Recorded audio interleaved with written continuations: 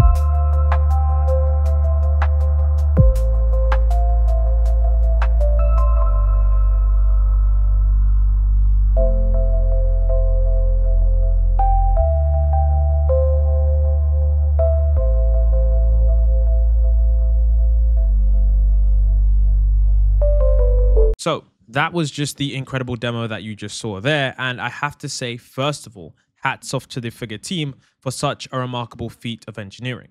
Currently, if you don't know, this is the world's most advanced humanoid robot, and they've partnered with a variety of providers to ensure that this is the case. And it uses cutting edge technology to ensure that this robot is state of the art. So one of the things that they spoke about was the speech to speech reasoning. Some other robots use many different other methods, but one of the things that, Figure 2 decided to use was the speech to text to reason. And what you're looking at currently is the onboard model that allows this model to select decisions. So you can see right here that if someone says, "Can I have something to eat?" This is where OpenAI's model, which could be any kind of model, we're actually not sure. And one thing that we haven't seen is that we haven't seen clearly which model Figure 2 uses. The CEO hasn't actually stated which model it is, but I do believe that either it's a small language model that's, specifically tuned for robotics, or it's probably just GPT-4o, considering that thing would have really low latency. So whichever model it's going to be, I'm guessing it's going to be one that they could probably swap out. So essentially what we can also see here is that from this speech to text, we can see that this model then of course selects the behavior. There may be various different policies that this, robot could pick. So of course what we have here is the neural network policies that we can select. You can see that then, of course, this goes down to the 200 hertz actions, which then uses the whole body controller and the 1 kilohertz joint talks to, of course, pick up the apple. And of course, finally, we then get to this right here, which is where we get to sure things here. And then you can see there that after we select the policy, then of course, we use the body to control it. Then of course, we then comes all the way back and it says, "Sure things, here's an apple." And if you do remember, that was something that happened in the previous demo that we did get to see. So all in all, this entire system that we have here is a pretty rapid, rather effective system that allows the Figure robot to embody AI. And of course, in the future, when AGI does get here, I'm sure that it's going to embody AGI. Now, one of the reasons that I do believe that this, announcement / advancement is a lot bigger than people believe is because, number one, if we actually take a look at this robot just for a second, This robot was designed, in less than 18 months, which is a remarkable feat of engineering, considering how much time and development and research and development goes into making these products and, of course, these robots. Like robotics is so hard that OpenAI initially left this division because they were like, look, this is just way too hard. We need to focus on software. And it's not that OpenAI aren't smart enough to do it. It just takes a lot of time to be able to get, a kind of robot that looks this good and can perform this well, into an actual working thing. Like robotics is extraordinarily hard, and I can't, stress that enough. So it's important to understand that this wasn't the work of, 10 years of research and design. This company was like founded in 2022, like late 2022, and already they're on their second iteration, which is already the world's most powerful robot. So you can start to see, like, if we look at the kind of trajectory and the amount of funding that's going into this product, how much this is going to evolve. We're already at the second iteration and it's already so good. And I mean, breakthroughs are going to continue happening. There's going to be more and more developments around the space, and all of those, breakthroughs are going to continue like some kind of flywheel.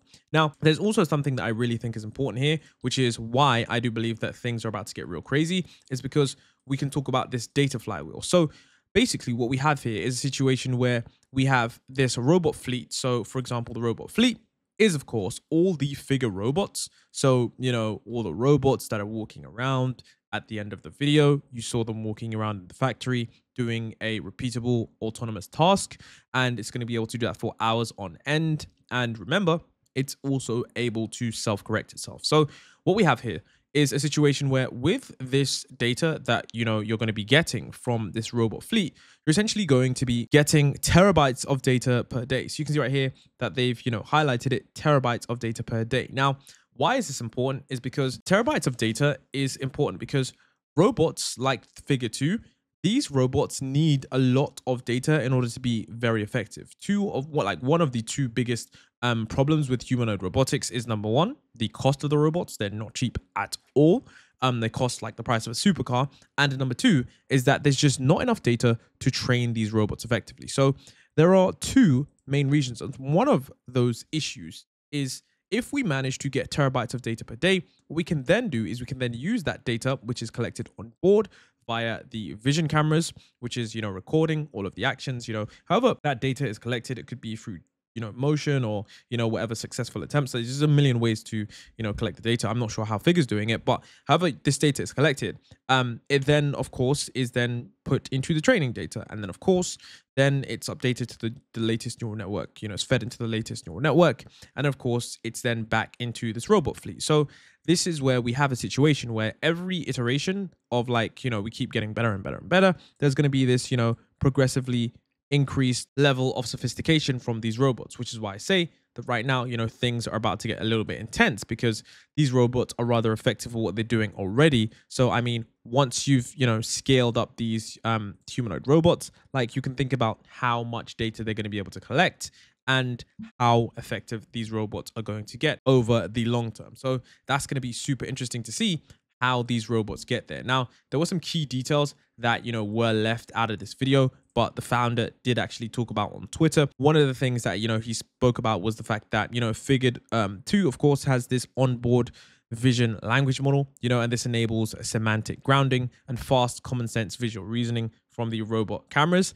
And I think right now, even the current vision language models that we do have, which enables, speech-to-speech reasoning, they're not that good. Sometimes they do mess up quite a bit. There was even, I need to show you guys something. There was even something that I think it was Andrej Karpathy spoke about on Twitter, but essentially it was just these robots excel in many certain cases, but in other cases they just don't excel that well. But yeah, I can't find it, but the point he was saying is that there's certain niche cases where robots don't do well, and vision is an area that robots are okay at, but they still need to do, they still need to get a lot better at finding out what's in an image, and then of course grounding that, because whilst humans might think that their vision is not good, it's remarkably more effective than a robot's vision, and this is going to be something that needs continuous development. Now, what's also interesting here is that they also spoke about the battery And the battery is a 2.2 kilowatt hours battery pack in the robot torso, and it delivers 50% more energy than figure 1 to maximize robot runtime. And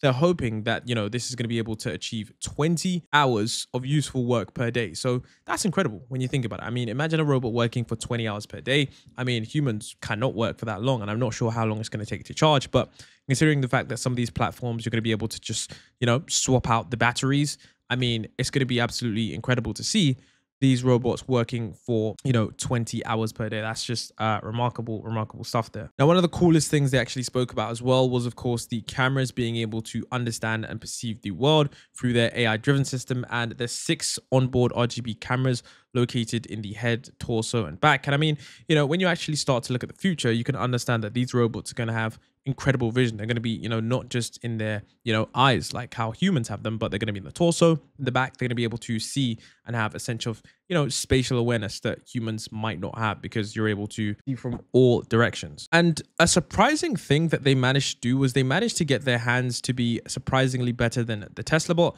So this is the, 4th generation hands. This is 16 degrees of freedom, which is absolutely incredible. And I'm going to show you guys why this is so incredible. As someone on Twitter did compare this to the Tesla bot, we can see here the comparison from this bot. Now, this video, I do have to admit, this one that was posted on Twitter, it wasn't posted in good taste, as in someone posted this as a dig at figure 2, because they've got the dates here and they're basically saying, look at how long it took them to get this. Of course, you can see here that these hands are, pretty much, both very effective, but they're basically saying that, look, haha, Tesla managed to do it a few months earlier, 6 or 7 months earlier, whereas figure 2 are just doing this now. However, I would say that, this company, I mean, it's like, at least they got a competition now. We as the consumer are going to be benefiting from this, because both companies are now incentivized to make their robots better and, of course, cheaper. So, I mean, either way, there's a lot of development going on here. And I think figure 2 is definitely putting pressure on Tesla and Elon Musk to, like actually release something that's rather competitive, because it was even Elon Musk that actually tweeted, hey, look, I'm actually going to make sure that I, really, really go hard on the Tesla Optimus, because, he actually tweeted, bring it on, to the CEO and founder of this company. So there is a bit of a rivalry going on there. And we know that Elon Musk is not someone to be underestimated. Overall, I think this robot is going to be remarkable, considering the fact that, we've got frontier models coming soon that are going to have advanced reasoning. We're, of course, going to have some breakthroughs in vision, which are going to be absolutely incredible. And hopefully we do manage to get that data flywheel going. Of course, right now there's still issues with NVIDIA's, simulation. Not saying that NVIDIA is bad, but I'm just saying that, if we're able to, solve the data issue, these robots are going to become super effective very quickly. So I can't wait for those things to happen. And this is kind of like an early look at this, futuristic world that we're going to be living in, where we have robots walking around doing, tasks in factories and being able to truly expand the economy. Let me know your thoughts about this robot. What do you think about this stuff? And I'll see you guys in the next video.